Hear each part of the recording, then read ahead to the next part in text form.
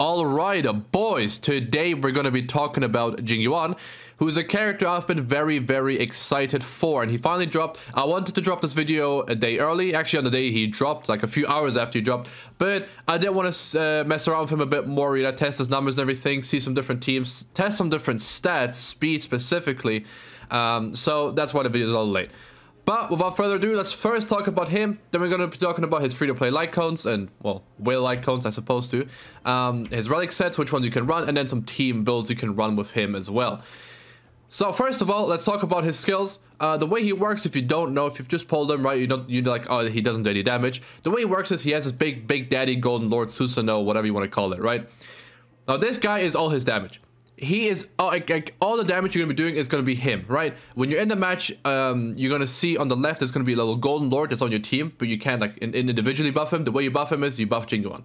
Okay, that's how it works.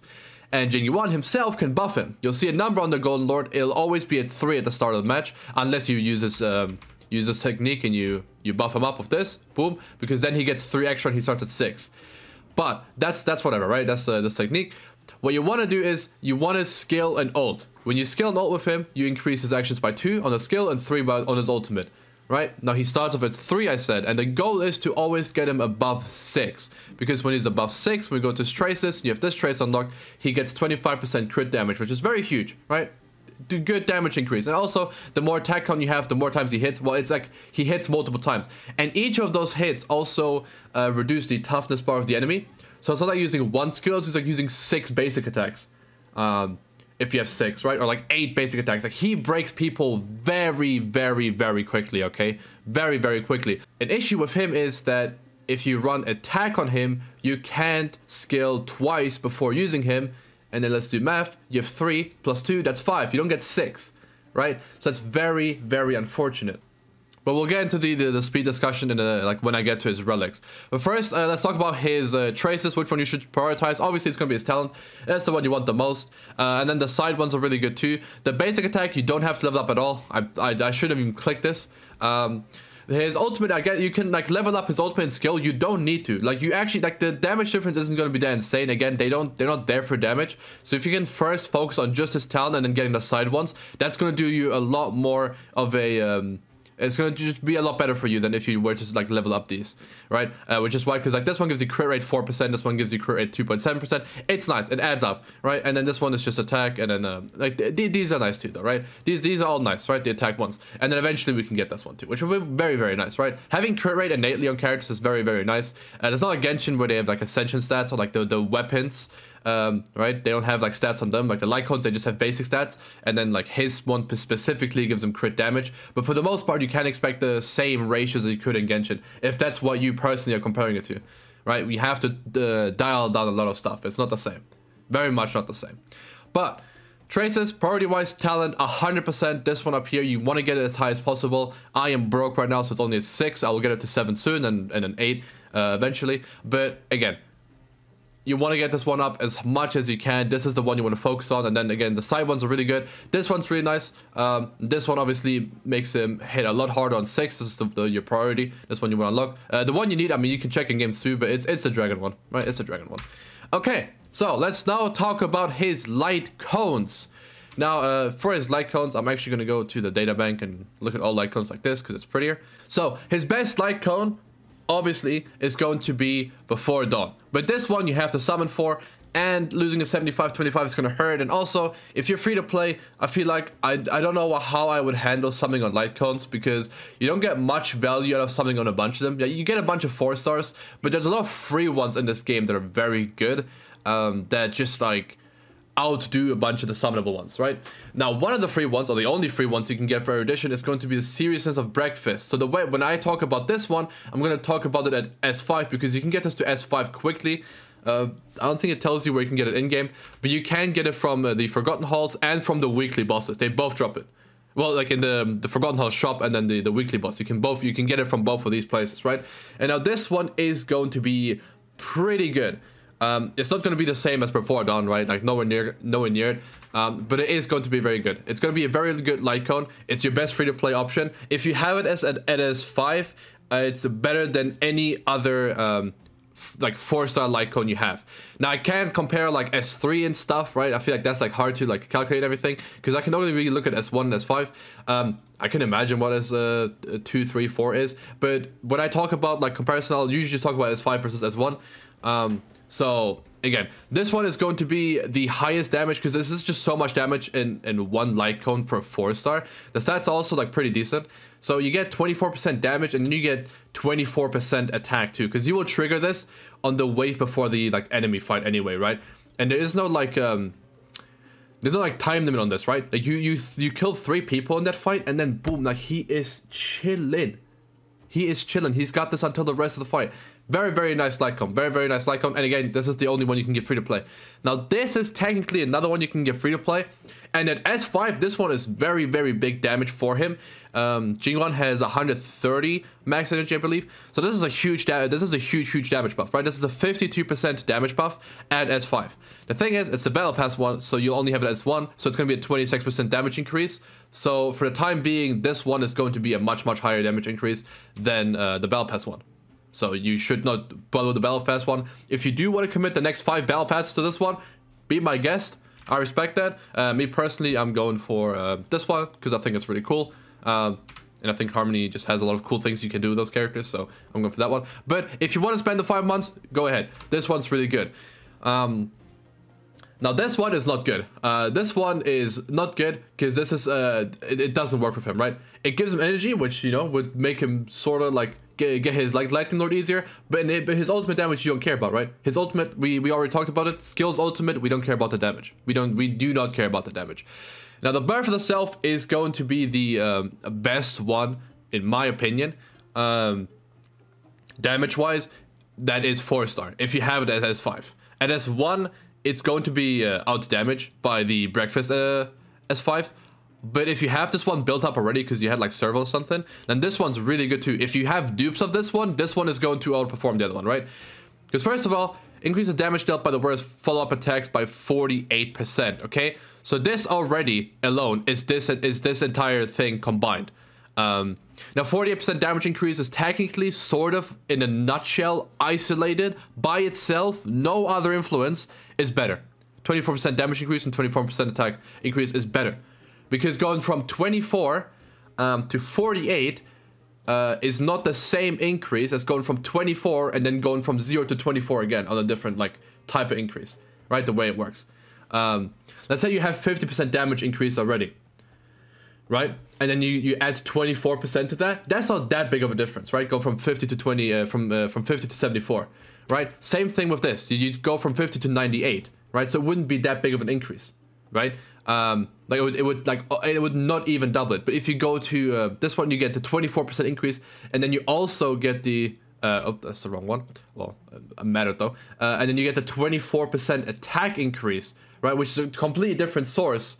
Then that is going from 0 to 24, and then from 50 to 74. It just adds up to be a lot more damage. Okay, I think I complicated a lot more than it should be. I think it's very obvious to most of you guys, but just because some people might be confused. Again. This one at S5 is going to be the best one, but if you have like probably like at S3 already, this will outperform it. It is big damage, right? It's 48% damage, and then if they're half HP, you do another extra 48%. This one is going to do a lot of damage compared to the other one. Now this one is not good. It's not good.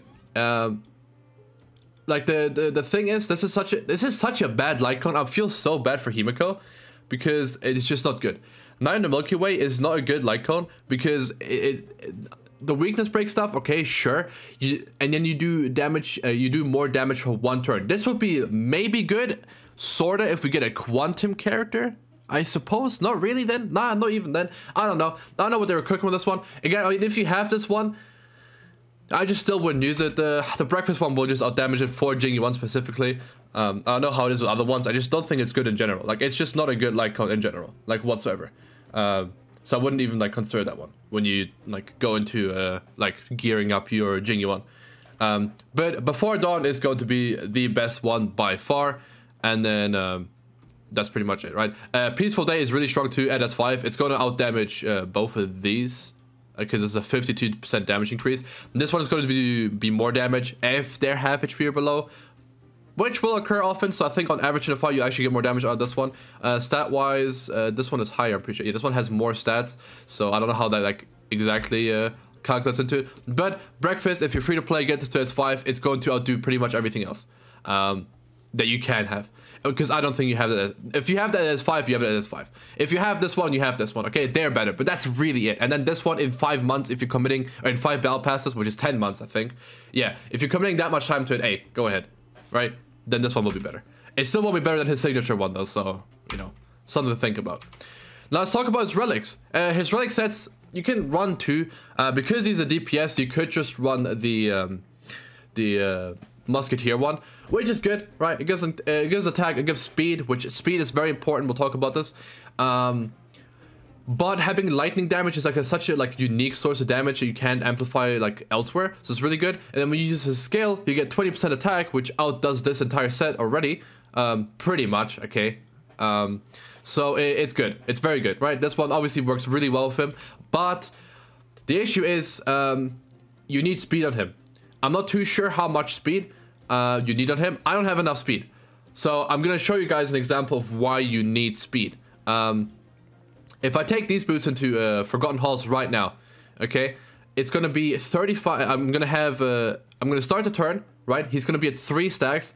I'm going to skill.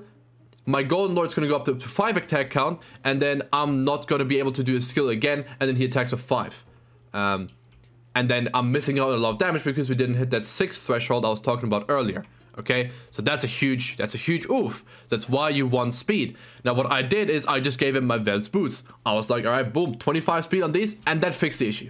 So I don't know what the exact speed is. When you do get his Lightning Lord to 5, he will have 110 speed, technically, right? Because he starts at 60, and then every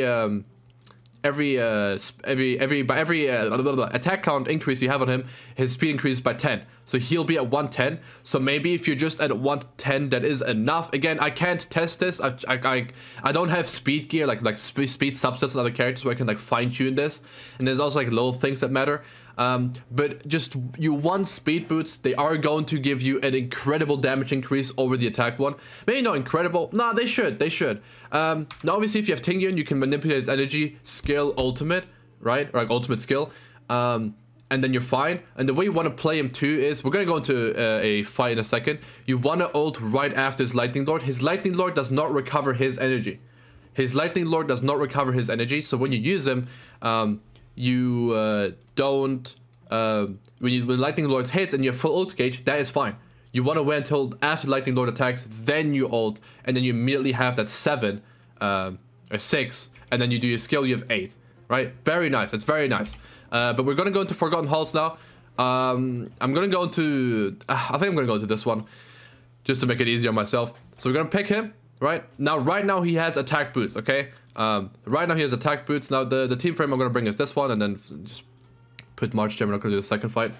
I'm gonna show you what happens when I'm on attack, right? Okay, small issue. The enemies are too weak. We're gonna do it in this one. Now in this one, it's kind of annoying because it makes him move first, but it doesn't actually change anything right now. So again, he's on attack boots. We're gonna take him in, and we're gonna do the like normal combo, right? Now that's not actually the team I would use, by the way. I don't know why I put this one. I wouldn't use Ved usually. I'd use the main character or Gepard once I get him up. But anyway, so what you want to do on the first one obviously is, right, you'll tap Jing Yuan skill twice so you can get ultimate, right? I'll put down this field, whatever, and then we use his stuff. Okay, so he starts with more, right? So you start with 6 immediately. Okay, that's very important for your first like opener. It's very important, right? The opener is very different to the rest. Right, I'm not going to do much stuff with these guys now. You want to buff him up, right? And then I'm going to ult him as well. Right, I want the first one to do big damage. And then you can ult with him immediately, right? And you'll be at 9. And then eventually, after this attack, boom, I'll be at 10. Right, that's max. Sorted, I'm not too sure if that's exactly what you want to do, because you could just wait with the ultimate. But boom, now he attacks, right? My guy is about to be attacked again. Once we do this, so I attack with him, right? And now he moves after. Okay, he moves after. He's 10 speed. He's 10 action value behind. Okay, because he's on attack. Right now he's on attack. So he has 101 speed, I think mine has. Yeah, 101 speed. Right now he has 101 speed. Okay, so if I return and we do the same exact thing, but I switch his gear to have the speed boots of my Welt because he's cooking, then what you'll see is we're gonna go in front of the Lightning Lord, okay? Now again, we have to do the whole shebang, so that's gonna be kind of annoying. Also, the damage value is gonna be different because it's offset, so we're missing out 20% of the attack boost, but we don't care about the damage right now, right? We're all very mature individuals. We're not gonna be like, ahaha, he's only doing 30k on this Lightning Lord, lol. So we're gonna do the exact same thing, right? I'm gonna slow with Welt. I'm gonna double tap Jing Yuan, get his stuff up. We're gonna attack. We're gonna do the exact same thing. We're gonna get to 10 on the first one, and then we're gonna try and do 2 skills before the second one, right? So we'll do this, and then I'm gonna ult. Right, I'm gonna ult.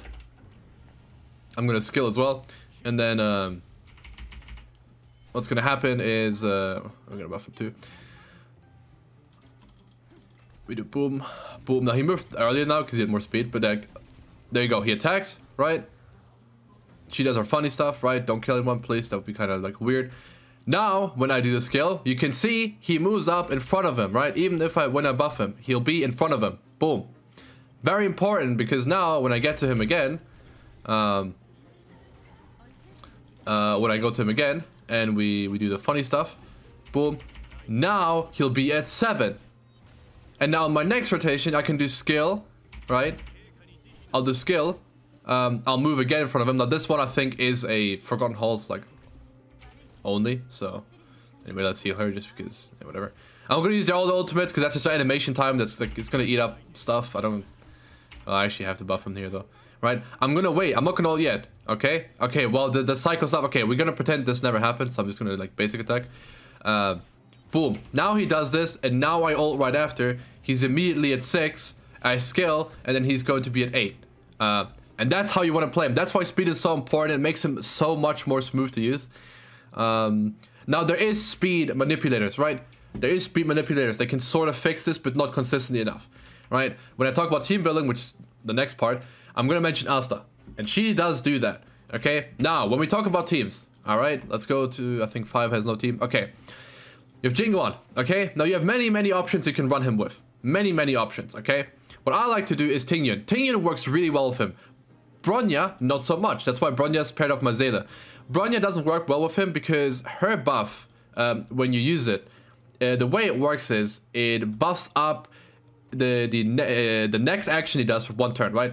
So you're gonna buff him, he's gonna move immediately, which if you have that, you don't need speed on him. You can just run attack. Because you'll be able to get the double skills, but it's still gonna be clunky, and it eats a lot more skill points. So that's why, like, that's my whole issue with it, though. But he's gonna move again. He's gonna get that huge increase, right? That huge damage increase from Bronya. But then when he uses his skill, right? That 1 turn expired. It was just for that 1 action, and then the Golden Lord doesn't benefit from this buff, right? Jing Yuan buffs for 3 actions. And that's going to be a 36% damage increase of, well, of her, like, thingy. And then more if you have, like, her E4. Where is it? Oh. If you have an E4, it's going to be more, too. But she's going to give you that for the next thing. For the next, what do you call it? The next, like, three attacks. So you're going to use skill, it's going to reduce 1, but then Lightning Lord's going to hit. You're going to do skill, reduce 1, Lightning Lord hits. Skill, reduce 1, Lightning Lord hits. You refresh it, and that's how it works. Right, and then you're always gonna have enough skill points with her too, because you're always gonna do skill and then skill, and then I clicked this one, didn't I? Yeah, I meant this one. Skill and then 3 basics, skill 3 basics, and it works really well. Right, it's perfect. And her ultimate also very nice. It lasts 2 turns, so it will always give you enough. You use your ultimate, it goes down to 1. Lightning Lord attacks, then it's your turn, and you do your skill, and it's still there. It's very nice. I feel like she is perfectly made for him, which is why when you run her, Dance and Sand is going to be the best one still on her overall. It's just so great for the entire team.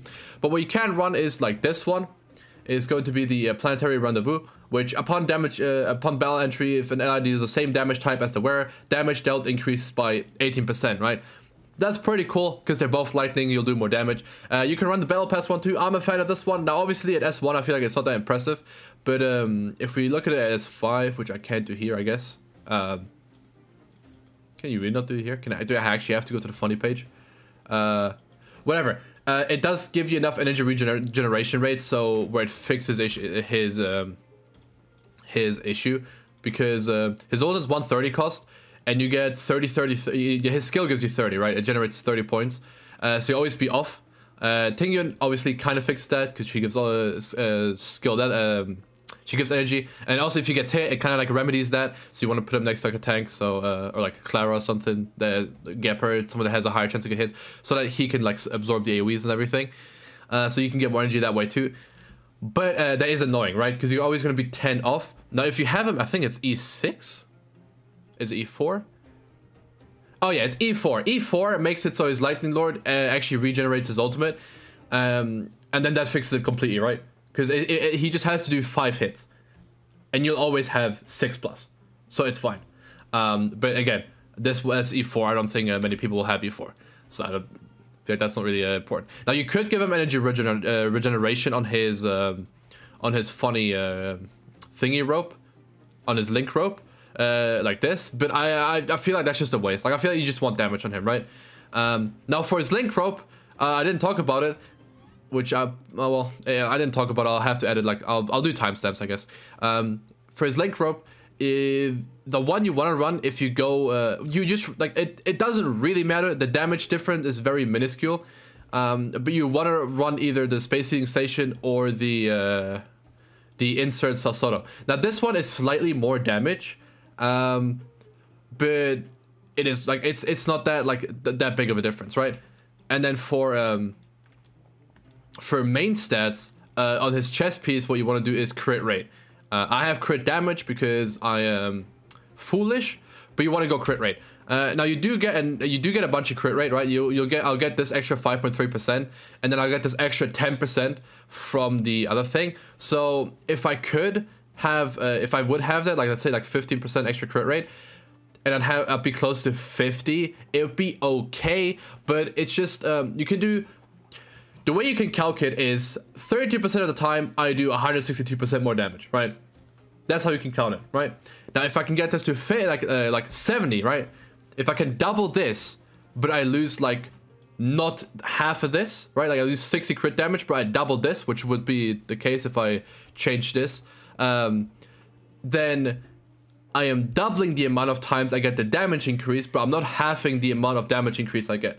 So that's why like a 70, like 130 ratio or something is fine. And you can get that much higher too. Again, I have his Lightcone, so it's like different. But yeah. Now back to teams. Jing Yuan. The teams, we covered Jing Yuan, which I think is his best support. So we're gonna put Jing Yuan on the team. I'm gonna assume everyone at this point has it. If you don't, you can run Asta. Asta has the whole benefit of her ultimate increasing speed, and her talent makes it so they get more. They get 35% more attack. I mean, obviously, if you level this up, it goes higher. But like, they get a bunch of speed, and this allows you to run attack, but it's still gonna be sort of like inconsistent, because they're always gonna have that speed buff. But you're gonna have the speed buff for long enough to do the 2 skills, skill, ultimate, skill, all that stuff, right? So this could be kind of okay. And she does give him damage increase. If you have Asta built up, you can definitely run her with him. It will be fine. She'll be great with him. Jing Yuan is just like actually made for him. Like she's so perfect for him the way she works. So we're gonna put Jing Yuan here. Now next, obviously a healer / defensive unit. Okay, you don't need both for Forgotten Halls most of the time. So just having only a Gepard, right, or only a Natasha, is fine most of the time. Now Natasha kind of on the weaker side, so I don't know if I just run her. But let's say Natasha, right? Let's say Natasha because she's a 4-star, okay? You run Natasha, you want to run a healer, and then you just run it. You can, like, because Natasha's weaker, you'll run the fireman character, right? This is a very simple team that I run for this team, for like my character in general. I think right now I'm using Veld over Jing Yuan because I was testing some stuff with like outspeeding enemies and do like 2 lightning lords before they can move, but that doesn't work, so it's what it is. But this is the team I would use normally with my Jing Yuan. Now, what I want to do in the future, and what you could do is, I want to upgrade this guy to a Gepard because he would fit better for this team. And then instead of Natasha, I'd run Veld. I think this is the like team I'd want to run. But yeah, those are the teams, right? You just want to run a Harmony character with him. I think every Harmony character is okay with him. I think Bronya, surprisingly, is the worst. You could also run Pella. Pella doesn't work too well with him, though, from what I found. Now, one thing you could do, if you want to run him in a sub DPS, right? So instead of Veld, you could run Shushang if you have her Eidolon 1, which makes it so she... recovers 1 skill point if she uses her skill against a broken enemy, which means her skill is pretty much free. And with Jing Yuan, they're gonna be broken a lot of times. So that's gonna be good, right? She's great at breaking, he's great at breaking, and it works well together. A little synergy you could do. But I hope this whole video explained everything you need to know about him. Attack versus speed, free to play Lightcones, his relics. Relics are pretty basic, right? His relic, like, again, it's like the basic stuff, because these are guaranteed, right? You want speed on his shoes, and then you want crit rate, preferably on his chest piece with a bunch of crit damage in your other pieces. Or if you have really high crit rate, like you have, like all your pieces have 12% crit rate on them, then I suppose you could just go crit damage, right? And then your planar robe, everything just has like a bunch of crit rate on it. That's fine too. But I feel like the rest of the race is really self-explanatory, so I don't want to talk about it too much. But yeah, that is my guide. If you have any questions, let me know in the comments. If you have like certain units and you want to build a team, I can help you maybe. But yeah, I hope you guys enjoyed. That's it. Good job.